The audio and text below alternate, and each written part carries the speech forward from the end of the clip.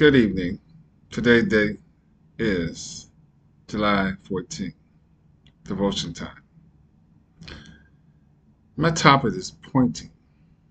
You find in John 5:39 and 40, NLT. You search the scripture because you think they give you eternal life. But the scripture point to me, yet you refuse to come to me to receive this life. Let's get deeper than that. Approaching, Jesus came by intimidating.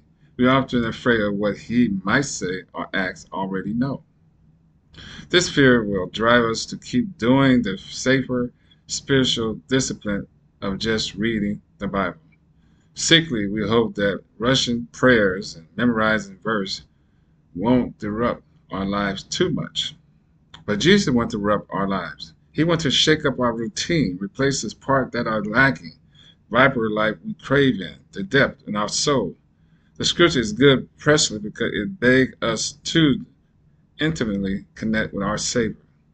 Don't shy away from that spiritual tuck of spiritual scripture. Fighting as it might be, if you let it lead you to Jesus, you will find what are you looking for in every verse. You will find every verse. But let me pray.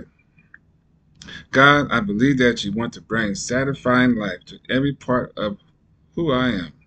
I confess that sometimes hesitate to come to you for fear of what you might say.